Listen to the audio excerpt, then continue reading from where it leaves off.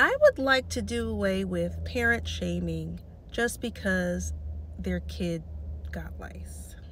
I've gotten, well, not recently, but over the years, I've gotten a lot of comments in my comment section of people shaming parents because their kid has lice.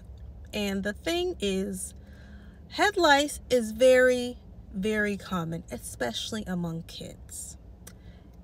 It's always going in and around school at some point in time, and I am busy on a daily basis. If head lice wasn't that common, I wouldn't have a whole business doing lice removal.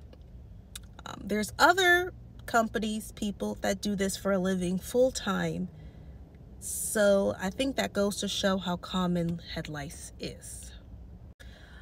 I would say right when I started my lice removal business, I would say like 7-8 years ago, I had a lot of parents who were, and I get some parents occasionally now, who are, are very ashamed of themselves. They think they're bad parents because they didn't catch lice, their child's head lice early, or that they couldn't get rid of it. And I sort of have to like bring them off the ledge, so to speak, just to let them know that head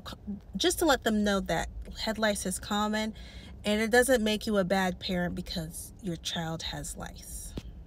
Just felt the need to say that because there is such a stigma on head lice, but I swear it's very, very common, especially among kids. And I mean, that's all I have to say. It's sort of like getting a cold. At one point in time, you'll probably get lice, or your kid will probably get lice. So